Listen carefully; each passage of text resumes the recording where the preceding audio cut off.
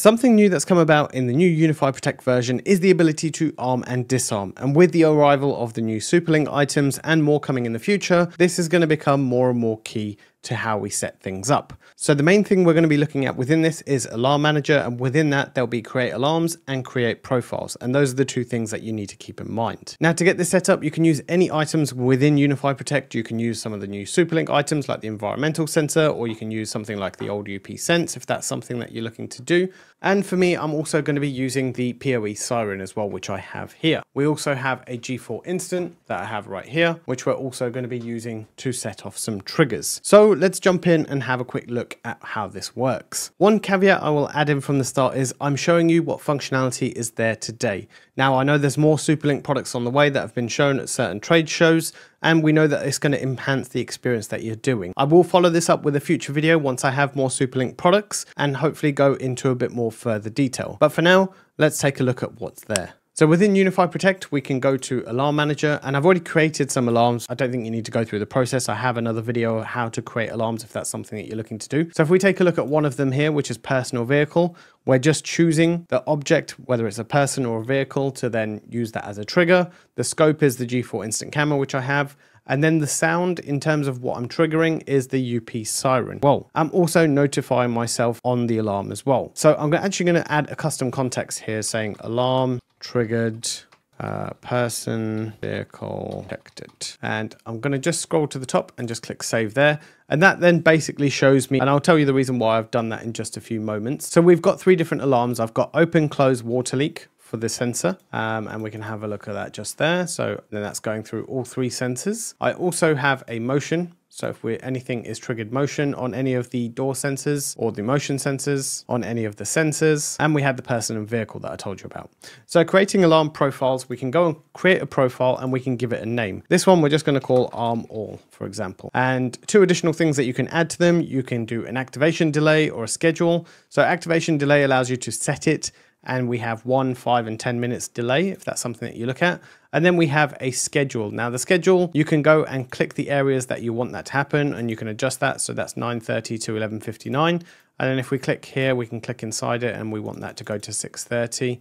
Unfortunately, there's no way to duplicate this. So it's every day, for example. So hopefully that's something they build out on as the UniFi Protect versions come out. But that's something we can do there, and we can save that if we want, but we don't want that. We just want to be able to arm them all. And you'll see that's actually set to 0. So what I actually should have done is clicked the 3 sensors alarms that I needed. And then we click save, and you can see now we have the 3 set off with that. Going back to the dashboard, you can see I have my camera set up there, and we have the option to arm sight. So I can click that and it's arming, and that's now set up, and we can disarm. So really that easy to arm and disarm. One thing that you're probably thinking right now is, well, I can create multiple profiles. So let's go and create a second one, and I'm going to just call this arm night. So for me, for the nighttime, I only want the sensors and the motion sensors to pick something up. I don't care about personal vehicle. And we click save. Now we have both of these appeared right here, and you can create as many as you want. The one thing you need to keep in mind, again, when we go back to the dashboard, is when you're arming, you're only able to arm one single profile. So make sure you have everything in that profile that you're setting, that you want to arm and get set up. So just keep that one in mind as you're configuring these out. So if I wanted to do arm all, for example, we could do that and select that. Or if I wanted to do arm night, we could do arm the night time, and then we can go and arm that if that's what we wanted to do. Now, all three of these triggers that I have at the moment does link to the UP siren. So I will hold this just here and you'll hear that go off. I do have the plastic cover on it, so it's not going to be deafening, hopefully. But you probably will hear it very quietly in the microphone. So we'll start with the first one. We're going to arm them all, and we'll go back to the dashboard again, and we select arm all, and then we click activate. Now that that's activated, we can then turn this around and face it towards me.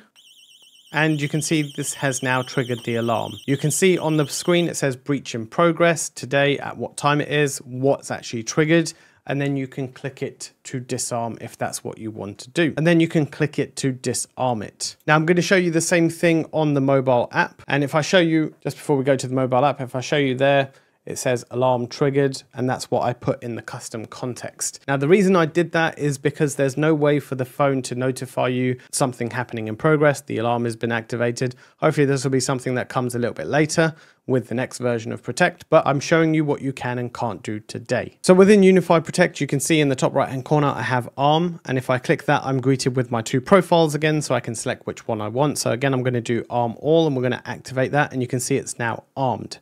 So same process, what we can do, I'm just going to turn this camera right here like so. My face is in the camera, and that's triggered within maybe 3 to 4 seconds at the most. So that's triggered that right there. And you can see also in the phone, it says breach. And if we click on the breach, you can see what time it was, the date, what camera it was, and whether you want to deactivate it or view the breach event. So if we go to view breach events, it takes you and tells you what the actual breach was in the system log. And then we can go and press play, and it will show you where the breach was in the footage. And then we can deactivate the breach if that's what we want to do. So that's how they both work on both the desktop and the mobile app. Within the system log, you can go there and you can filter it with site activity, and then you go to armed and disarmed and breach if that's something you want to see. And then you can see all the breaches and the arms and disarms if that's what you want. And then when you click on it, it shows you the event of what the breach is. But unfortunately, again, in this part, it doesn't actually take you to the breach itself, but it shows you what's happened there. The last one I want to show you is having the ARM nighttime. So, you know, I didn't have the personal vehicle detection set on the camera itself when I set this one up.